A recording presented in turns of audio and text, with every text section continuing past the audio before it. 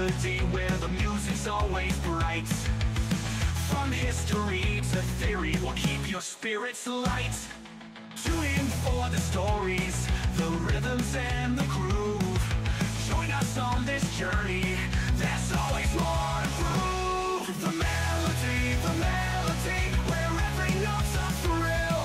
The melody, welcome to the Melody Podcast with your favorite host, James Shelton. James Shelton. Welcome to the Melody Podcast. I'm your host, James Shelton. Today we're talking about Kurt Cobain, the lead singer for the band Nirvana. Kurt Donald Cobain was born on February 20th, 1967, in the small logging town of Aberdeen, Washington.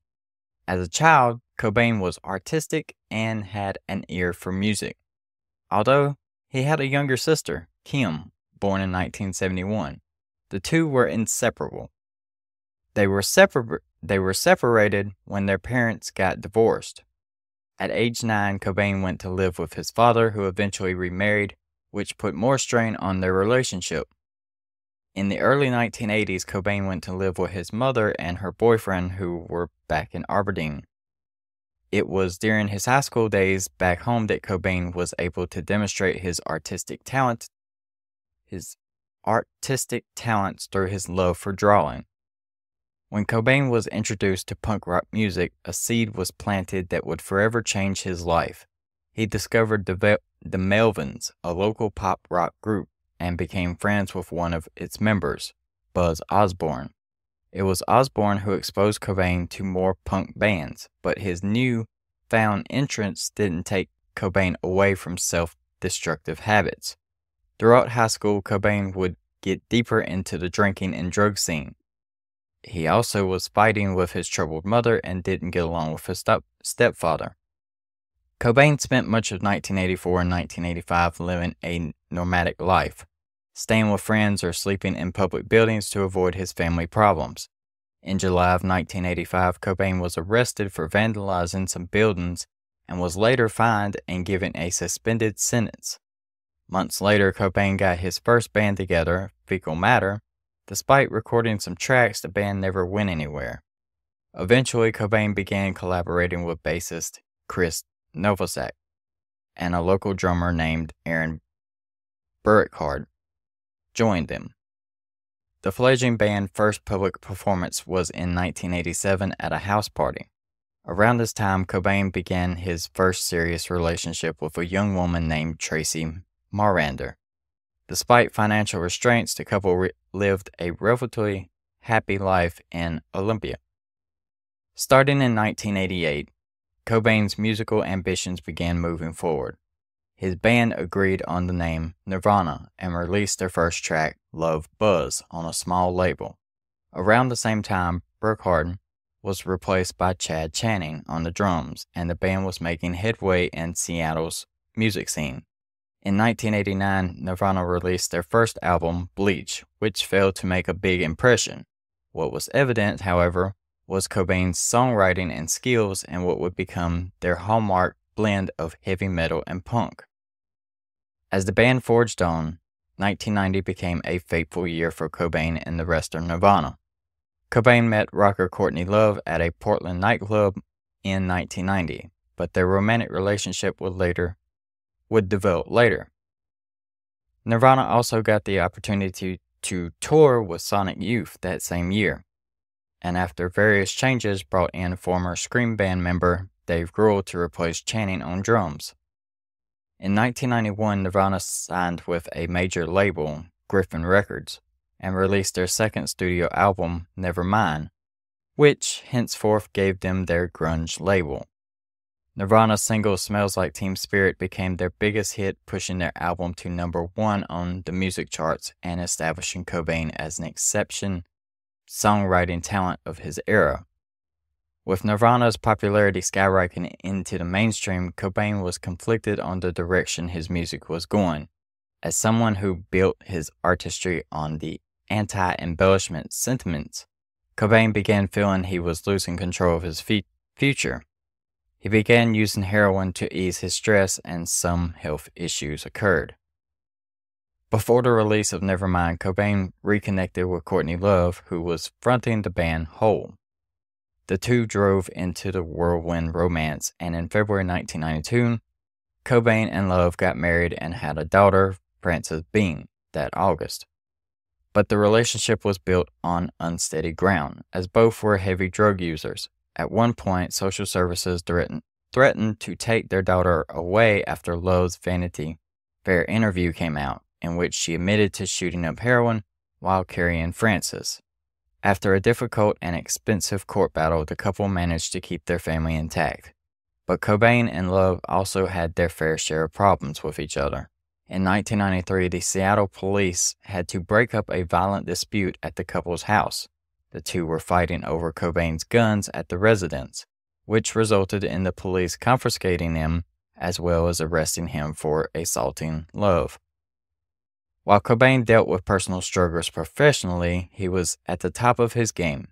In 1993, Nirvana released In Utero, which scored to number 1 on the music charts. His deeply personal lyrics reflected his anger towards the recording industry with tracks like Radio-Friendly Unit Shifter, as well as his softer side with Heart-Shaped Box, which is said to have been about love. In the fall of 1993, Cobain and the band performed for MTV's Unplugged in New York City, and also toured in Europe. While in Europe, Cobain took time to spend with his wife Love and daughter Frances. But while at his hotel in Rome, Italy, he purposely overdosed on drugs and fell into a coma.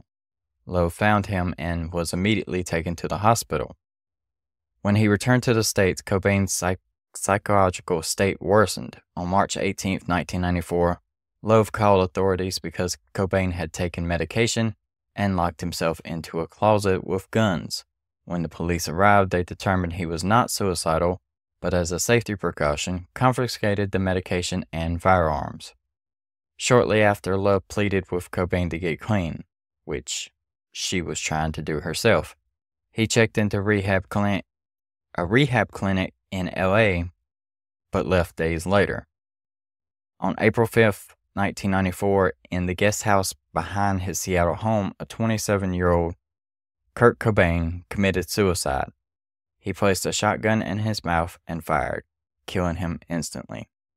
He left a lengthy suicide note in which he addressed his many fans as well as his wife and young daughter. While his death was officially ruled as suicide, conspiracy theories have circulated that Love may have had something to do with his death.